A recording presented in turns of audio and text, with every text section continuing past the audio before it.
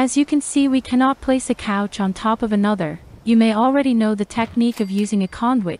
This technique can be applied to other objects. The problem with this technique, apart from the extra cost of budget, is the difficulty to hide the conduit and place the couch correctly.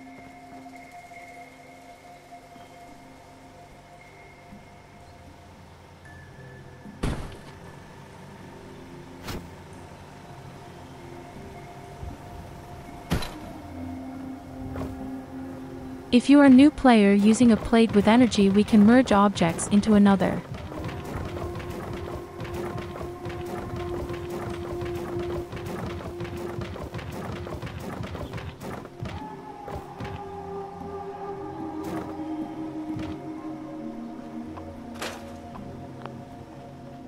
But we can do the same more easily with better result and saving budget using a foundation with the right height.